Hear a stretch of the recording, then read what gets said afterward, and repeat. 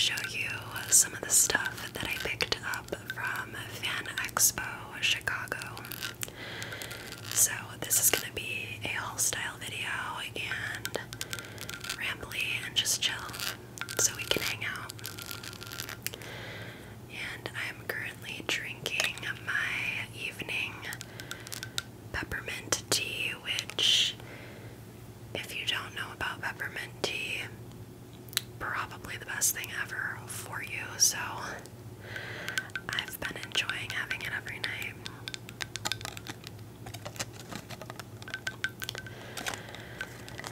So let's sit back and relax, and I will jump into the video. Okay, so first things first, let me kind of tell you what Fanexpo is if you're not familiar with it.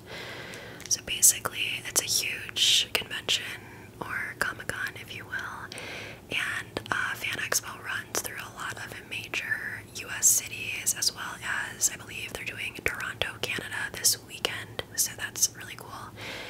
And obviously I went to Fanexpo Chicago, and it's seriously so fun if you're into that kind of stuff, which I'm all for it. And so like I said, it's like a Comic-Con, so there's tons of comic book vendors, collectible vendors, toy vendors, gaming vendors, card vendors, you name it, pretty much everything that relates to something nerdy or like a fandom, if you will.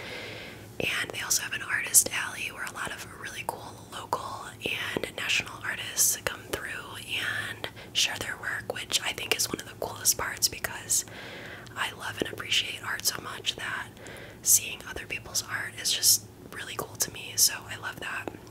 And they also do a lot of like celebrity appearances if you're into that sort of thing. So for example, at Fanexpo Chicago, they had a Back to the Future reunion, and Michael J. Fox was there, Christopher Lloyd, all the main characters from Back to the Future.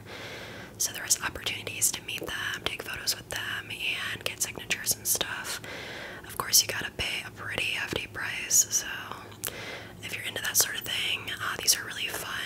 To be honest, I don't really care that much about celebrities. I don't really put them on a pedestal. That's just not something I do, but a lot of people do. And there were also a ton of anime voice actors as well, so lots of different fandoms and categories of things to do there, so it's really cool. There was even a Smash Brothers tournament going on, which was very interesting. People were really getting into that. It was pretty funny. And then there was like a 21 and up beer garden and a like pinball arcade, vintage pinball, which I'm so sad that my friend and I did not get a chance to check that out because we were so overwhelmed. We only went on Saturday, but moving forward, we think we're gonna spend like a few more days there than just the one. Anyways, I figured I would go ahead and tap on my badge from the event because it's that nice hard plastic, and I figured that would sound good. I forgot to do this in my C2E2 video when I did that one, so I made sure to remember to have this to tap on.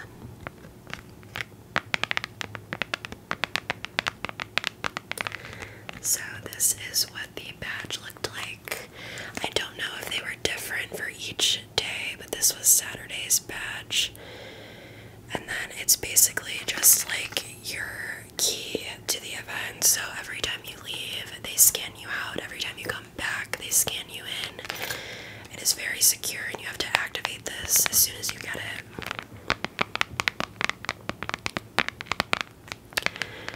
And these are fun collector's pieces as well, so you can like see the past events you've gone to and stuff. I keep touching this bang, fair warning, it's driving me nuts. It keeps falling in my eye, so if you see me do this a lot, it's annoying. Trust me, I know. It's even more annoying for me because I have to keep moving it out of my eye. But yeah, so, and if you go for the full weekend, for instance, this one was Thursday through Sunday, but I think next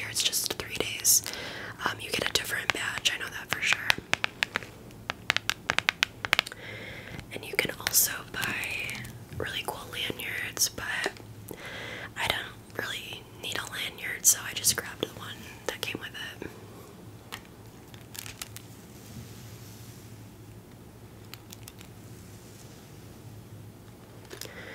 I went with one of my best guy friends that I've known since like 2007, and we're really into like the nerdy stuff. He's super into anime and Pokemon, so he was the perfect person to bring with.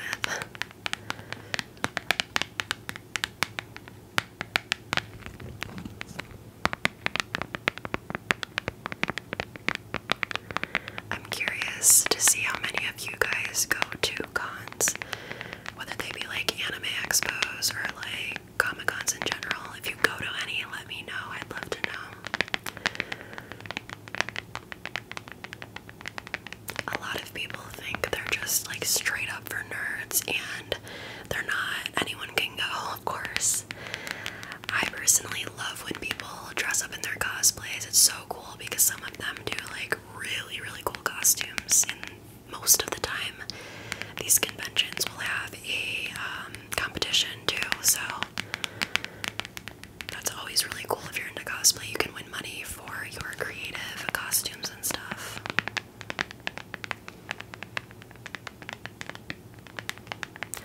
I would do it if it wasn't so annoying to wear a costume for that long, and it gets really hot in these places, even with the air blasting. So many people go to these. I'm pretty sure the like allotted amount of people that were projected to come to this one was 75,000. I know Chicago's definitely one of the larger marketplaces for cons. C2E2's even bigger. That one's held at the McCormick Place in the city. And that, if you don't know, the McCormick Place is gigantic. Like, it is huge. Probably one of the biggest buildings in the entire city of Chicago. It's nuts. And that one's a big, huge convention. Like, it's just rows and rows and rows of artists and vendors. It's crazy. A lot of fun though.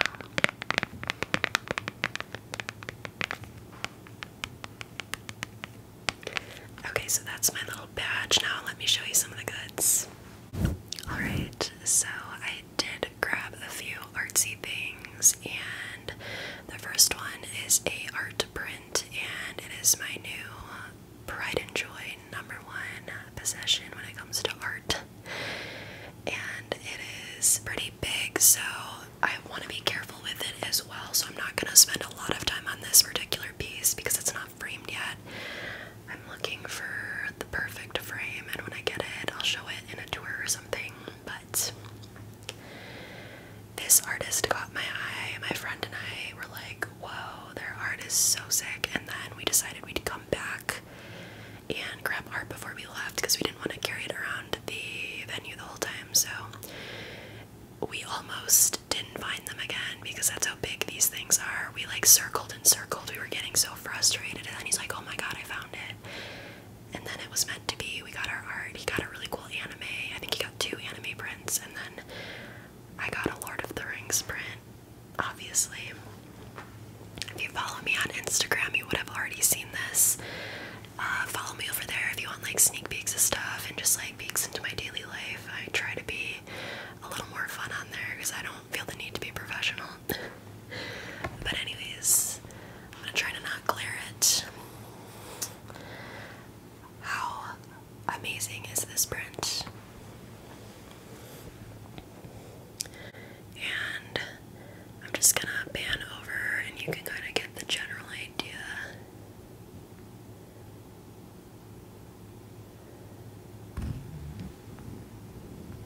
Of what it is.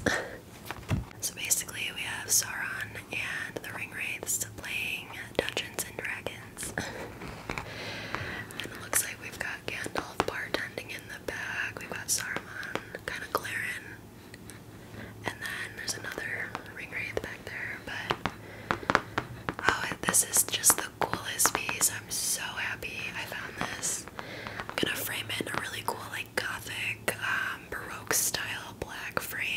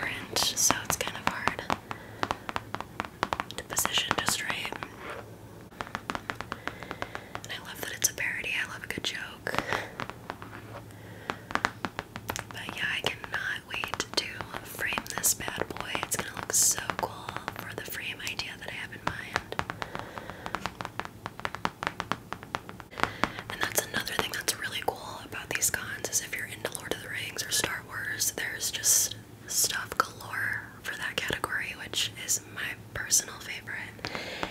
And I think they had a lot of Lord of the Rings stuff in particular because the guy who played Gollum, Andy Serkis, was there only on Sunday though. If he was there on Saturday, I 100% would have gotten an autograph on a Gollum Funko Pop because that would have been a celebrity I would be interested in meeting. But yeah, if you're into Lord of the Rings, Star Wars, definitely go to a con. You will not be disappointed. So that is my art piece. Okay, so I have one more larger piece to show you, and then the rest are easier to show on camera, so I figured I'd get the larger ones out of the way first. So this one isn't original art or anything like that. This is just again, Lord of the Rings movie poster. And they were selling these for like $10, and I was going between the Two Towers and this one because, to be honest, Two Towers is my favorite of the trilogy. I don't know why, it just is. But I liked the art on the Return of the King movie poster a little bit better, so I got this one. It's in like a protective sleeve, which is really nice, but I will definitely be framing this one.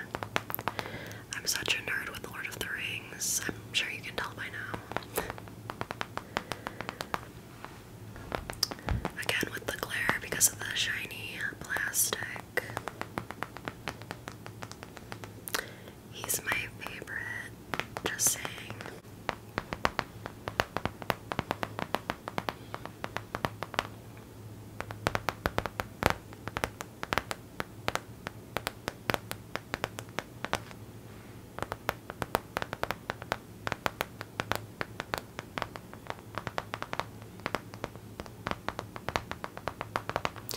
I think my friend got a Mars Attacks one, and then I think he got an anime, I think My Hero Academia, if I'm not mistaken. The ones he got were really cool too.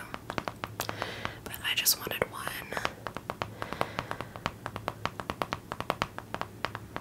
I would have got both of them, but there'll be opportunities to get more in the future, and when I have like an actual filming room in the future, I'm gonna deck it out with all my nerd stuff. So yeah, that is the last larger piece I have to show you, and now I just have a few more things, and then that'll be it.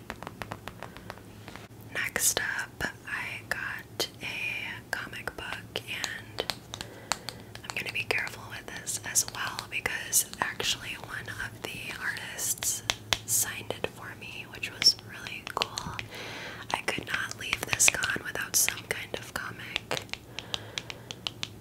And this is the one I ended up with. My friend and I were looking through like the big comic book bins, but we waited to do that at the very end of our day, and we were just so exhausted with all the walking we did, and we left pretty early, so we're just like, you know what, next time we'll scope out the comics. But this was an artist alley, and that's how I ended up with this one. So basically this is as the artist described it to me, and this is why it got my attention and why I wanted this one to begin with. This comic book series is based off of the characters from The Big Bang Theory. And if you aren't familiar, that was a very popular sitcom that ran from like 2007 up until just a few years ago, and that sitcom is near and dear to my heart. I love it so much. So when he said Big Bang Theory, I was like, yep, sold. So that is what the cover looks like. It's called Carnival of Carnage. And if you're familiar with The Big Bang Theory, you can probably tell that the characters look very similar. And then he signed it down there for me. Greg Wright.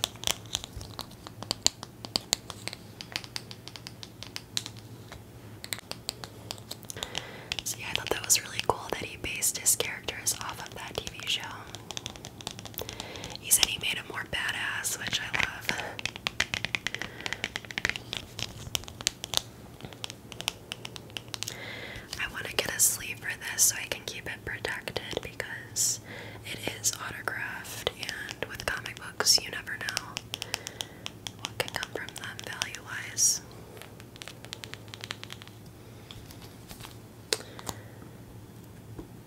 And the art in this is so cool. I just flipped to a random page. That is one reason why I think comic books are amazing, because the art is so good, and that's the one thing I love about them and would consider collecting them, is for the artwork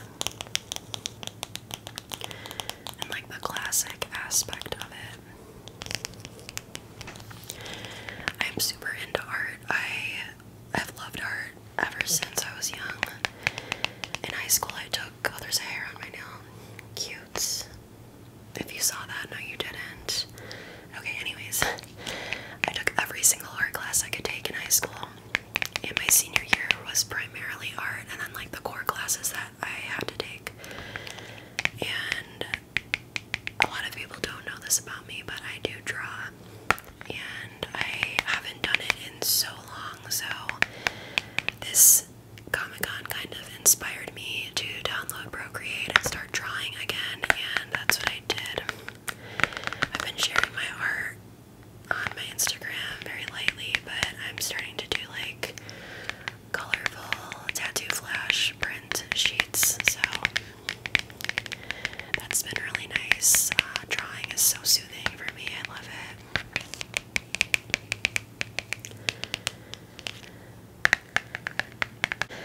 So yeah, I kind of love that. Seeing all the art kind of reignited the fire in me to start drawing again. So bought that, and then the artist actually gave me a free book along with it, and it says free comic book day on it. The Winchester Mystery House 100-Year Curse. This is giving me all the spooky vibes. This is just like a really light paper copy, and the art's more like kind of eerie and vintage in it, which I think is really cool.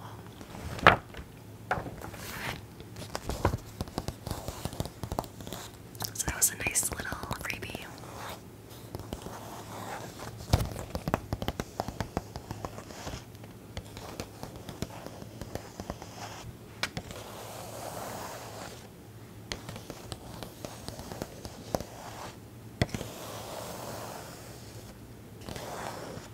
Okay, so that's it for comics. Now I have two fun things to show you.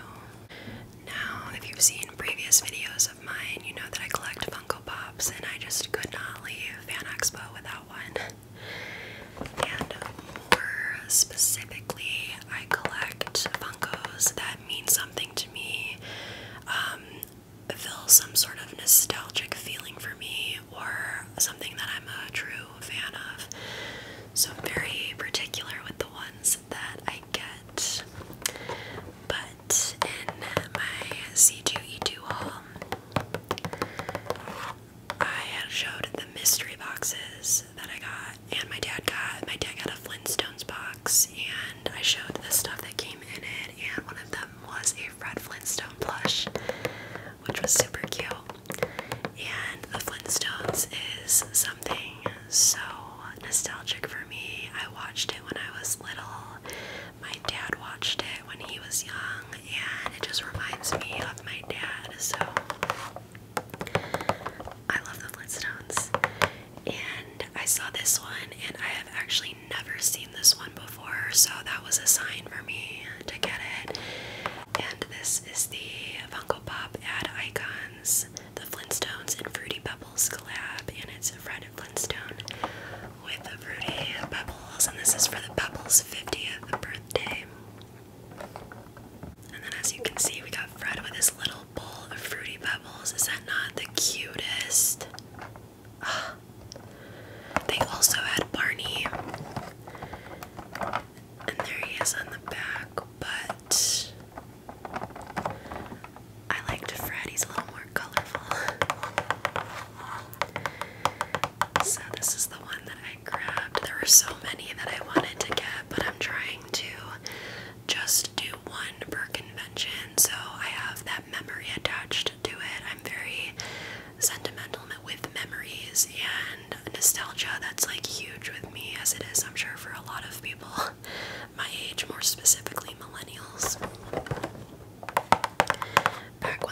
was like really awesome. Not that it's not awesome now, but it's definitely different now. The 90s were just the best. But this is just so adorable. I could not pass this up.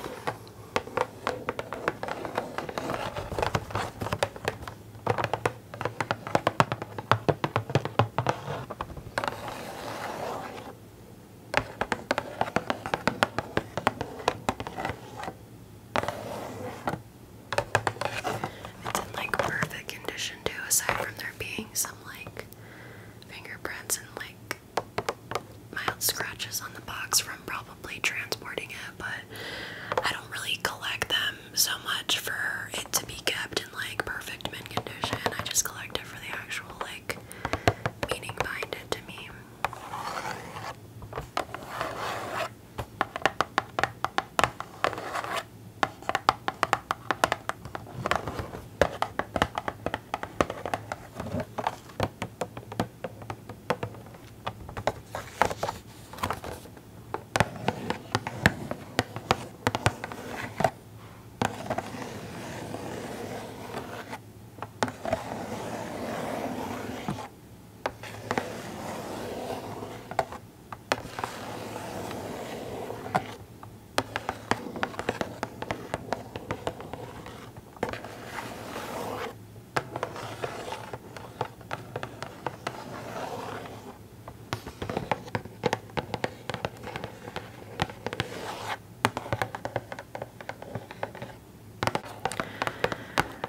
So, also I'll quickly mention why I've been barely posting in the past 2-3-ish weeks. That's a couple reasons. So the main one being I actually had a really bad eczema flare-up like a day or two after I had filmed my last video that I posted. And it was on both hands, and it was the worst it's ever been. And it was so red and so inflamed that if you saw that on camera, you would be scared. So I was like, absolutely not. I cannot go on camera with my fingers looking like that and have people like say stuff and asking. So I'm just like, no. It took about a week for that to really go down and heal. It's still kind of there. It's really dry. I can't really do much about it. But if you do see any like really dry looking patches, just don't look at it. But that's what it is. And then I got super busy with my nail shop as well. I was like order after order after order, and I was not complaining. I was so thrilled about that. And if anyone ordered from YouTube, thank you so much. I love staying busy. It's so fun for me to make nails for people. So yeah, I was so busy to the point where I was like doing nails morning to night and just couldn't be bothered to film. I was so tired. And then of course I went to Fanexpo. So it was all of that topped with a little tiny bit of feeling burnt out. And I just felt like I needed to step away from YouTube and get everything sorted out as far as like catching up with orders and healing my hands. And then feeling burnt out just didn't help at all. And everything that I do is creative based, so sometimes you just need a minute when everything you do is creative. I'm sure other creators can relate to that as well. But yeah, that's where I've been. No big deal though. I'm back. I did try to get at least one video out a week during that time. So yeah, let's move on to the last item. I feel like I've been tapping on forever. Okay, so the last item I have to show you is part of what I got, but I can't show you fully what I got because I already opened them. And that was 3 packs of the new Obsidian Flames Pokémon cards. And the vendor was selling 3 for $10, which was a really good deal. And those cards had just came out like 2 days before the con when we were there. So I'm like, that's a good deal. Let's just give it a go. Normally I'll get like full boxes with my dad. So my dad collects them too. We do it together. So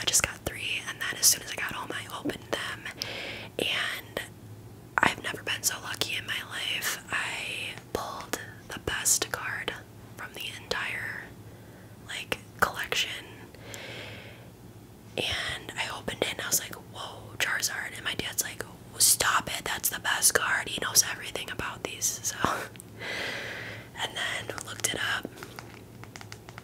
And it was going for around $350 to $400 for a high grade. And my dad says there's no reason why this wouldn't be a mint high grade card. It's double sleeved, so I'm being very careful even though it is double sleeved.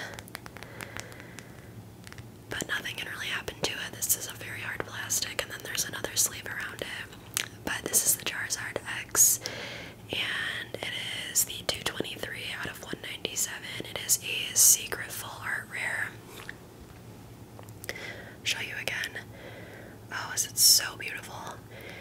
And like I said, best pull in the whole Obsidian Flames booster. So when I tell you I felt lucky, and usually I feel like I'm not that lucky. My dad always gets the really good cards, and I mean, we share them, but I pulled this one.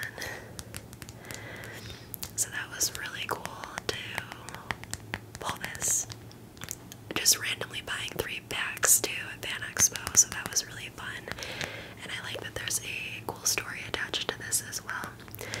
So I'm actually going to send this off and get it graded because it is damn near perfect. The borders are even, everything's straight on. Even the back is like perfectly centered. There's no like imperfections in it. I expect this to be graded very high, and there's no bent corners or like damage or anything, because as soon as I pulled it out, I was very careful with it. My dad immediately sleeved it. He's like, we're sleeving that right away. But yeah, oh, it's so pretty. I love these hollow foils and the full art at that. So cool.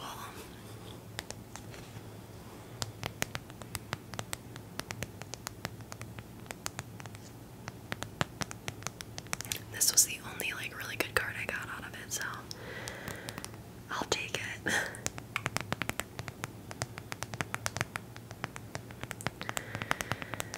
But yeah, I don't want to spend too much time tapping on it just because I'm paranoid, even though I know it's completely safe and it sleeves. And this video is probably getting kind of long anyways, so I think we'll go ahead and wrap it up here. I hope that you guys all enjoyed. And as always, thank you so much for watching. And hopefully I will see you all in my